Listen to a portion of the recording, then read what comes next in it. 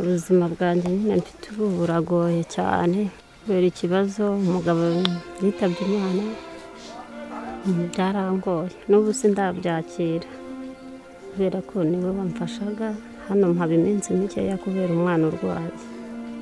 In Rwanda, it is some of the most tragic stories that are the most redemptive.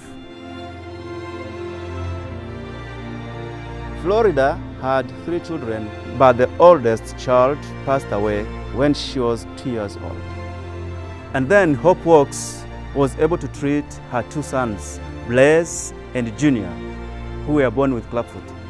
Hope Works is a Christian organization having the mission to free children from the disability of Clubfoot. If Clubfoot is not treated, this is a severe disability. Children will not be able to walk properly, and also the child will always have pain. Ubu nawe amaze gukira. Nawe rero ubundi kumuvuza.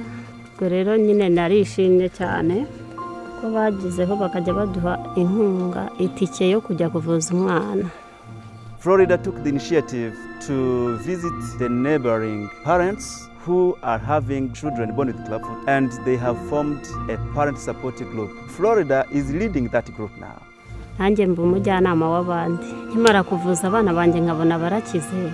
Nabonye binshimishije numva nshaka ko naba abandi bamera nk'abanjye.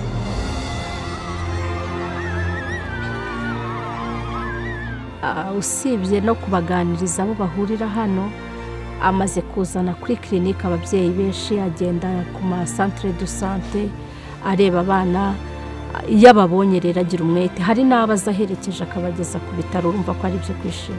Mba ari ibintu binejeje kuko iyo ubonye ukoze ikintu ukabona abantu baracyishimiye kandi ni ibintu byiza, ntabwo ari ibintu bibi, biranshimisha cyane kandi nabo barishimye cyane. The life change is for the children, but for the family and also for the whole community. Kubona ngira abantu dusangira ubuzima cyane bari mu bibazo, nkabona babisohokamo nabigizemo nanjye uruhare, numva binejeje cyane. Here in Rwanda, we depend fully on what we get from donors for those children to be treated. The donors are a crucial part to make this happen.